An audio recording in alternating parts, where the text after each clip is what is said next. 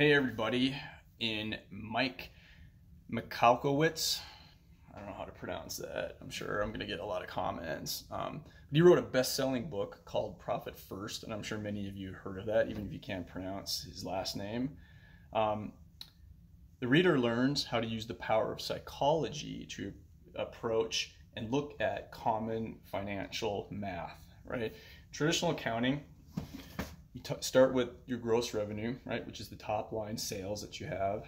And from that, you subtract out the cost to produce that revenue, and then also subtract out your fixed expenses. And that could be internet, that could be rent, that could be telephone, some of these kind of services. And at the end, you spit out the net profit, right, or your bottom line.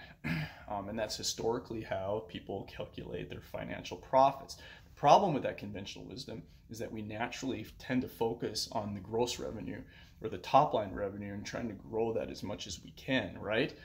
We push so hard to grow that top number, but at the same time we end up spending a lot more money to produce that revenue in other areas to support that growth. And we're really not ending up gaining anything to the bottom line. Hi, my name is Ken Saikunam, and I own North Star Technology Group. We are a managed service provider with the goal of helping organizations like yours make more money, be more profitable through better use of technology, and at the same time help you guys protect your reputations and your data and your business from hackers and security breaches. So profit first, talk about how traditional, conventional accounting works. Profit first takes a different approach to look at profit. It looks at kind of doing things in a whole different way. So what if we focus first on profit and put that money away, right, in a separate account, essentially paying ourselves first. And in that account, it just really can't be touched. Now I get it, you still have expenses, right? Those don't go away just because you're spinning the numbers around.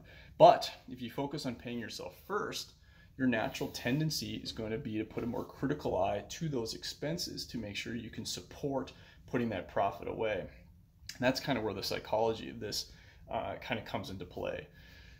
So what does this have to do with lawyers, right? Well, law firms want to make more money, just like every business, right? And if they can focus on taking their profits first, the best way to keep that money is to turn their attention on creating efficiencies and improving those efficiencies to be able to reduce the expenses to support that profit savings, right? Specifically, we're talking about building automation into their practice, right? We want to leverage cloud technologies for workflow. We want to invest into their staff through training and better hiring practices. So we wrote an ebook kind of talking a little bit more detail about how we think we can help law firms like you do that, make more money, create more efficiencies, and at the same time create a more resilient practice.